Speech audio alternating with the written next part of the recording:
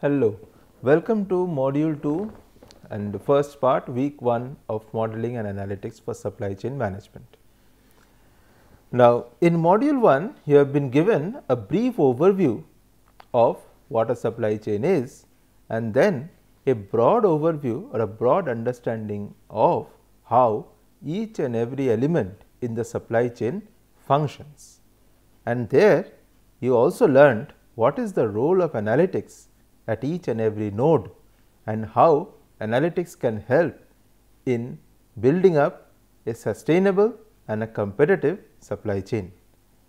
In module 1, you also learned that supply chain is basically the enabler to competitive advantage, because products and processes have become so much generic today that the only way by which you can increase your sales of your organization is by reaching the consumer at the shortest possible time and with the lowest possible market price, that is with the lowest possible cost. How to do that? You cannot reduce your employee cost, you cannot reduce your manufacturing cost. The only way is to reduce your distribution cost. That is why lot of focus today is on supply chain, and that is why analysts are looking at all the ways by which you can reduce cost, and therefore, the role of modeling has come in, because it is only through mathematical modeling and optimization techniques that you can reduce cost and yet balance all the activities that you think are important for your organizational functioning. That is why there is a renewed focus, and that is why the subject for supply chain modeling and analytics. So, in module 1 you have learned the basics and the advanced reasons why you need supply chain modeling, and then we started off with what a supply chain is all about, and we said that your supply chain will start from the demand forecasting. Okay, your supply chain will start from demand forecasting. Once you have forecasted demand, then you know how much raw material you need to buy from your suppliers. Okay. So, next is your supplier selection, because when you go to a supplier, the supplier will ask you, the first thing the supplier will ask is how much quantity do you need. So, unless you have a proper demand forecasting, you cannot tell that quantity to the supplier. Okay. So, first is demand forecasting, then is supplier selection, and once you have selected the supplier, now the products have to be transported. Now, the products have to be transported to the factory. In the factory, there the product is produced, and then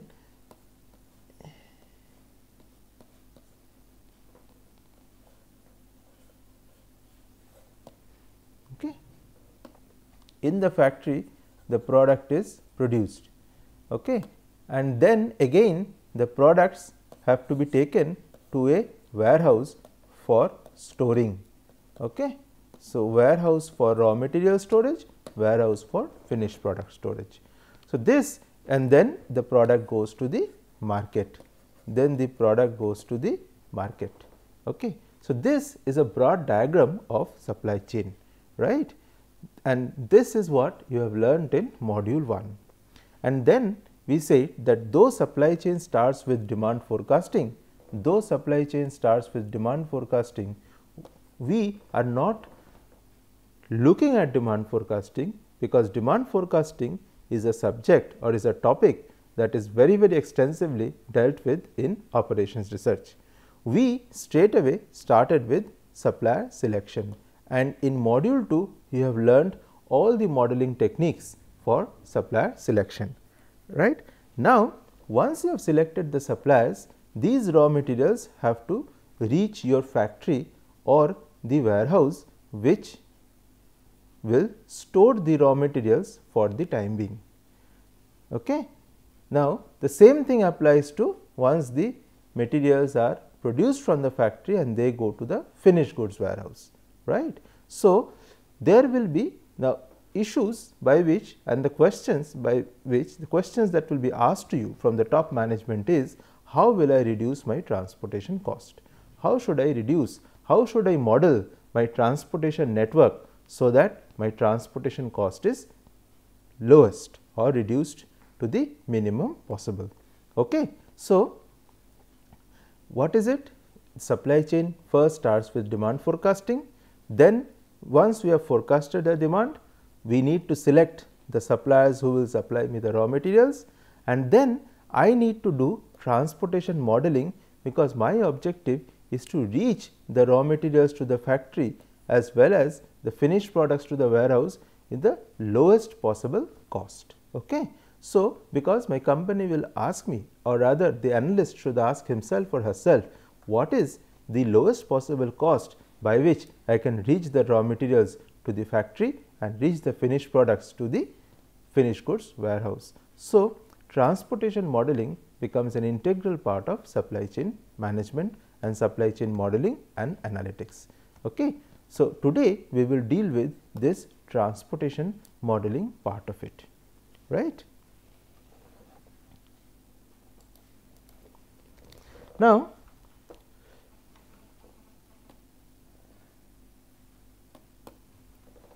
so in this module we will take care of total cost model, max min and min max models, maximum flow model, shortest path model and minimum spanning tree model. Okay. What this is all about? Let us see. See, our first objective is to move the products from destination X to destination Y, destination X to destination Y in the shortest possible time and with the lowest possible cost. This is our first objective. Okay. So, this is my total cost model, right. The products have to reach you in the shortest possible time and the lowest possible cost. Now,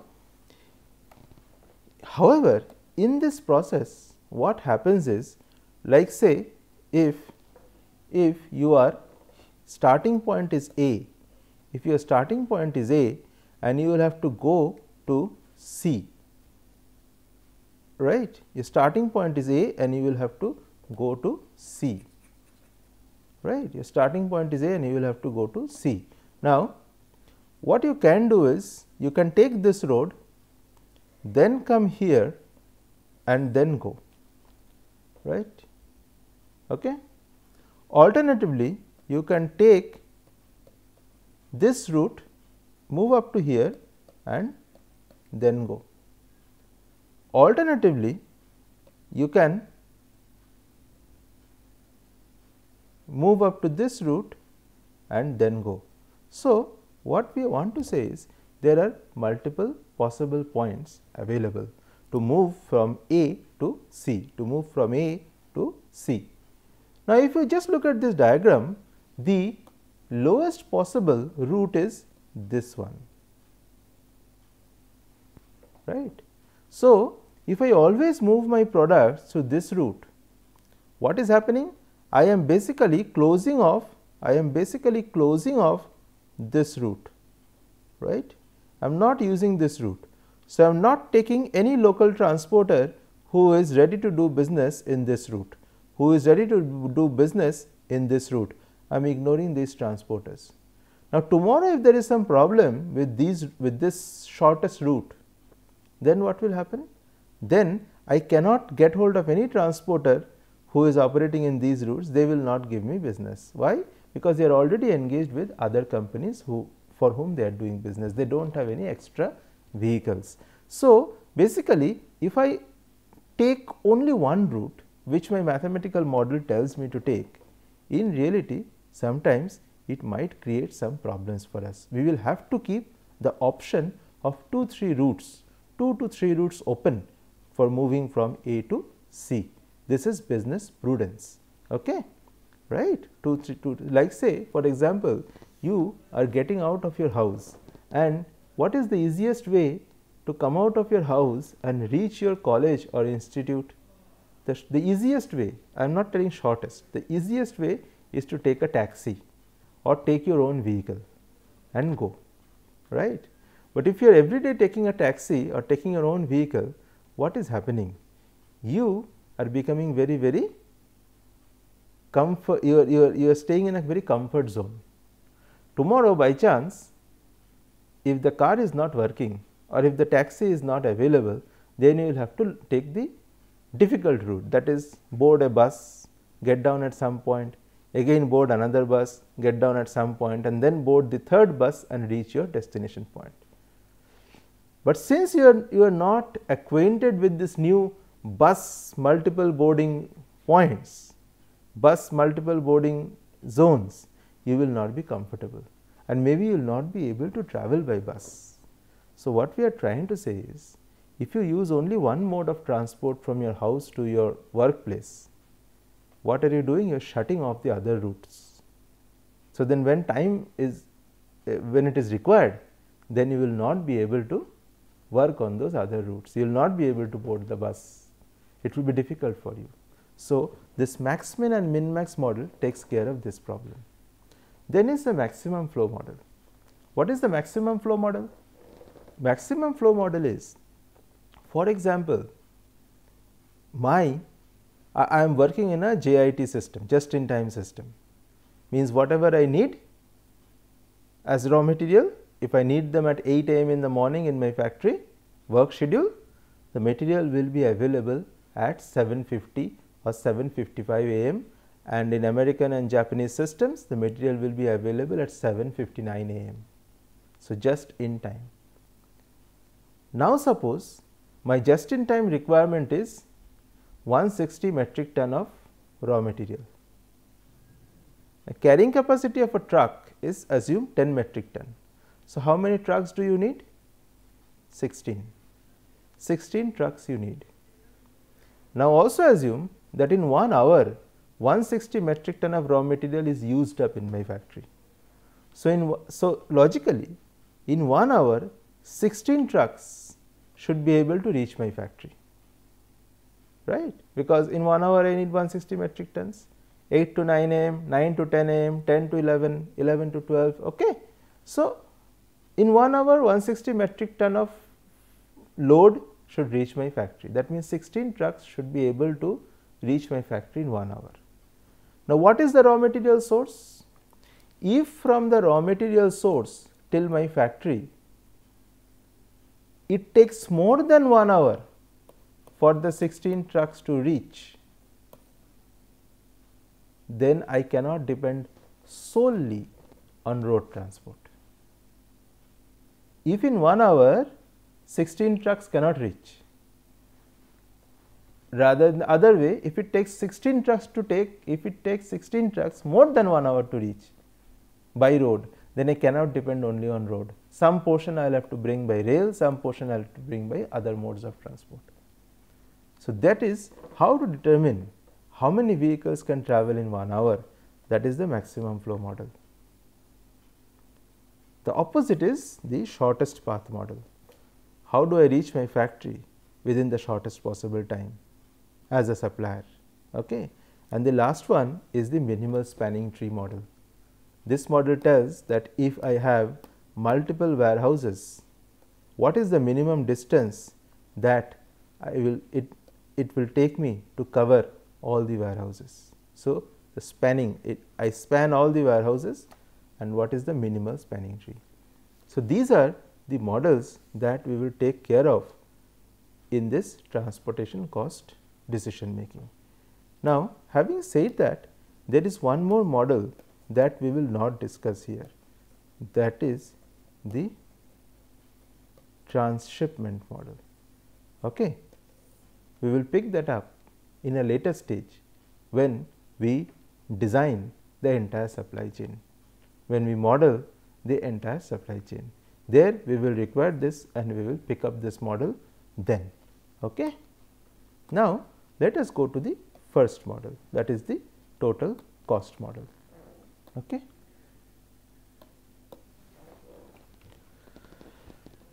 Now, this is a snapshot of the transportation total cost model. Okay. What it says is, assume that I have some raw material warehouses or finished product warehouses. Let us take the end product supply chain. I have a finished product warehouse or some supplier warehouse in Madhya Pradesh.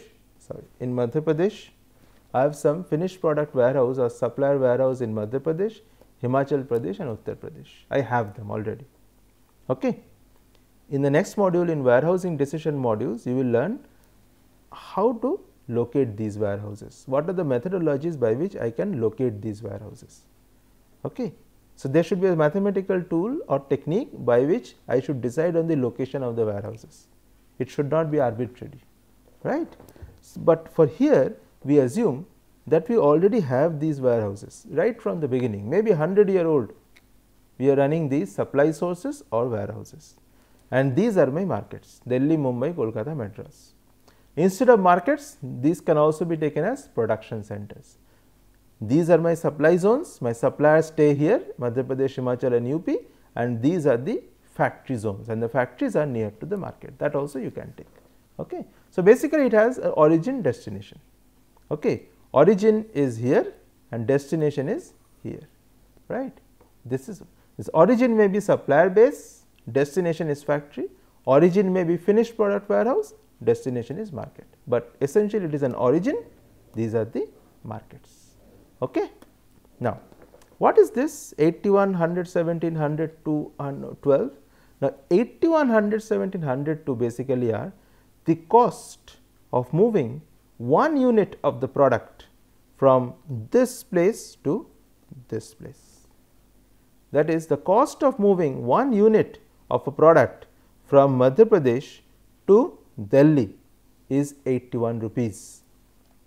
Cost of moving one unit of the product, one unit, okay, one unit. Cost of moving one unit of the product from Madhya Pradesh to Mumbai is 92 rupees. Cost of moving one unit of product from Madhya Pradesh to Kolkata is 101 rupees. Cost of moving from 130 rupees to Madras. Okay. Similarly, 117, 77, 108, 98, and up to this, cost of moving one unit from Uttar Pradesh to Madras is 119 rupees. What is the capacity of this Madhya Pradesh warehouse? Capacity of the Madhya Pradesh warehouse is 20. What is 20? This 20 can be metric ton, this 20 can be quintals, whatever. Okay. This is units. Capacity of Himachal Pradesh is 16 units.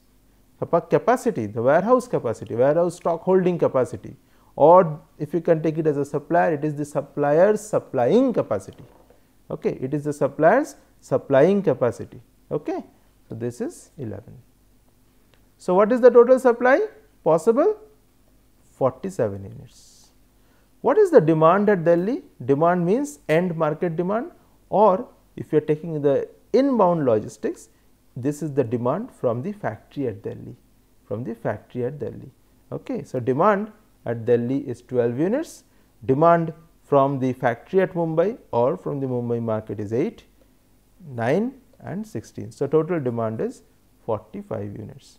Now, normally if you have done OR, operations research problems earlier, you will see that this thing is more or less equal for most of the problems, that is, demand and supply is equal, right. This is done to make life simple, but in reality life is not simple. Okay. So, we will not make it simple also for you, we will not make it simple, we will learn it the way it will happen in the industry. So, here my demand is 45, my supply is 47, right. Okay. Now, you will say, but then demand may be more also than supply, right. For example, when a new movie is released, demand for movie tickets is much more if it is a hit movie, and so the movie theaters go house full. So, demand is more than the supply of seats. That can also happen. Yes, that can also happen. We will learn that also. Okay. So, what I am trying to say is demand will not always equal to supply, and that is what is actually will happen in reality. So, this is my cost structure. Okay. These are my demands and these are my supplies, right. Okay. So, what will happen, rather what should I do? Here if you see, how should I model it? Now, what is my, so let us first ask this question, what is my objective? Okay. What is my objective as a supply chain planner or as a supply chain designer? My objective is to minimize cost, right? Agreed? So, how much products I should transport from Madhya Pradesh to Delhi? How much products I should transport from Madhya Pradesh to Mumbai, etc. How much products I should transport from Himachal Pradesh to Delhi? How much I should transport from Himachal to Mumbai, etc. How much I should transport from UP to Delhi, UP to Mumbai, etc. The total cost required for this has to be minimized. So, how much I should transport? We do not know, that the mathematical model will tell me, right. How much I should transport? Let x1 be the quantity that I should transport from Madhya Pradesh to Delhi. What is the cost? 81 rupees per unit. So, what is the total cost of transporting from Madhya Pradesh to Delhi? 81 x1. Madhya Pradesh to Mumbai, how much quantity will you transport? x2, we do not know, that will come out, right, that will come out. So, Madhya Pradesh to Delhi, sorry, Madhya Pradesh to Mumbai, what is the total cost possible? Cost of 1 unit is 92 rupees, x2 quantity is transported. So, Madhya Pradesh to Mumbai is 92 x2. In this way 101 x3, 130 x4 dot dot dot up to 119 x12. This is your total cost that is possible, and this cost has to be minimized, right. Okay. This cost has to be minimized, right.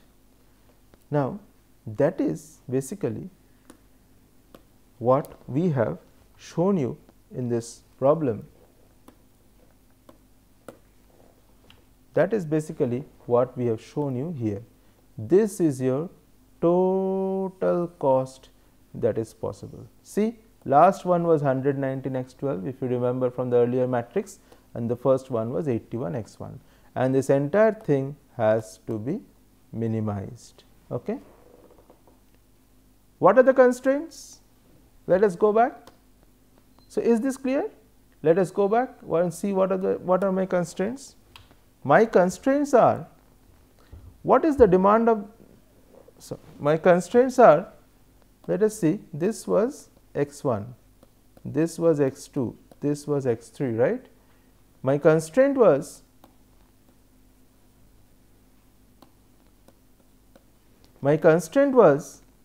that Delhi demand from the Delhi city or the Delhi factory has to be fully met. So, my constraint is x1 is the quantity to be moved from MP to Delhi, x2 is Himachal to Delhi, and x3 is UP to Delhi. So, x1 plus x2 plus x3, x1, x2, x3 should equal to 12. That is only when my demand will be met, right, for Delhi, equal to, right, clear.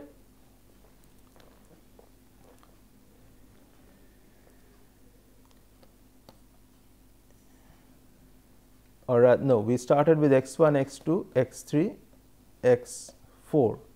So, let us make it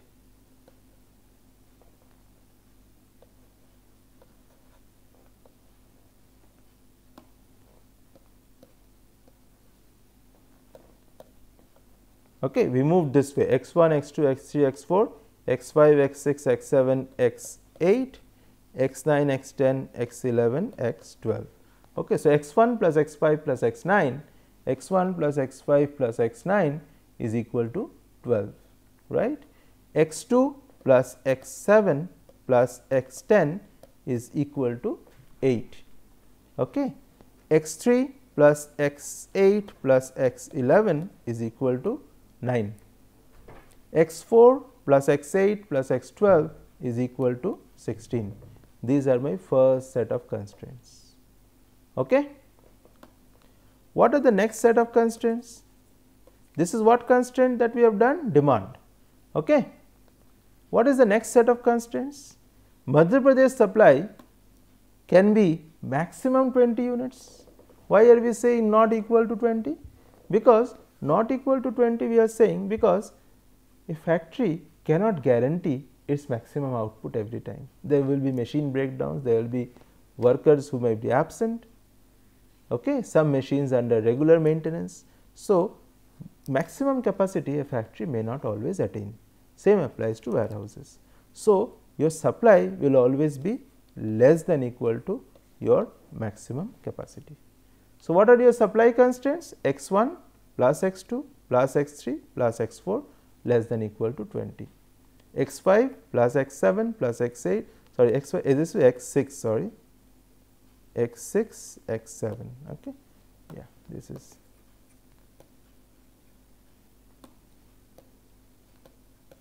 X5 X plus X6 plus X7 plus X8 less than equal to 16. X9 plus X10 plus X11 plus X12 is less than equal to 11. We are not taking cost, this is only the quantity that we can supply. So, 81 will not be taken, it is only the quantities X1, because warehouse deals with quantity. So, it is only X1, X2, X3, X4. Do not say 81 X1 plus 92 X2, that is cost. X1, X2, X3, X4, this is quantity. Okay. So, these are my two sets of constraints, right. So, this is what we have just now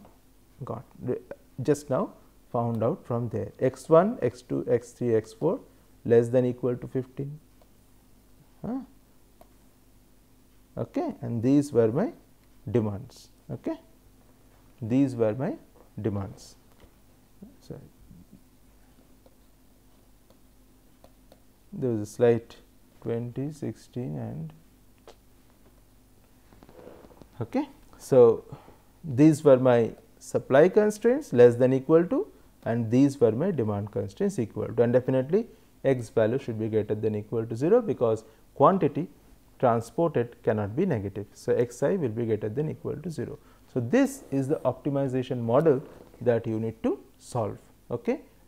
Right. Remember, in supply selection we have started off with how to solve or how to model the linear programming problems. Okay. Now, what we have done here is we have given you the same model. We have used a software called LIPS 1.11.1. This is available in the net. You can easily download and work on it. It is the same. The beauty of this is we can use the way we write it in our exercise books. We can use the same manner to model this. Okay. So, to write this model, actually the same manner we can write this model. So, this is the screenshot of just the writing of the same thing in a model format, and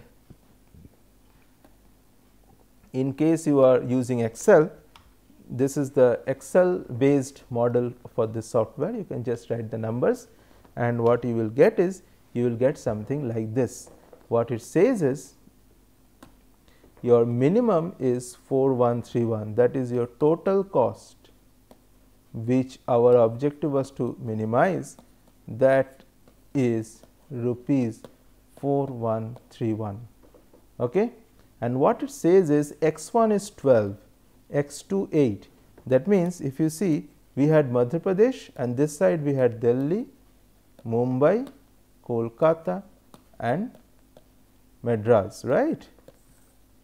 And we had x1, x2, x3, x4, remember x1, x2, x3, x4, right. So, what we are saying is x1 is 12, x2 is 8, x3 0, x4 0. So, here 0 0, right. That means that 12 units should be moved from Madhya Pradesh to Delhi, 8 units should be moved from Madhya Pradesh to Mumbai. What was my capacity of Madhya Pradesh? If you remember, it was 20. So, this is also satisfied. So, this solution or this type of a programming gives us the quantities, how much should be sent from where.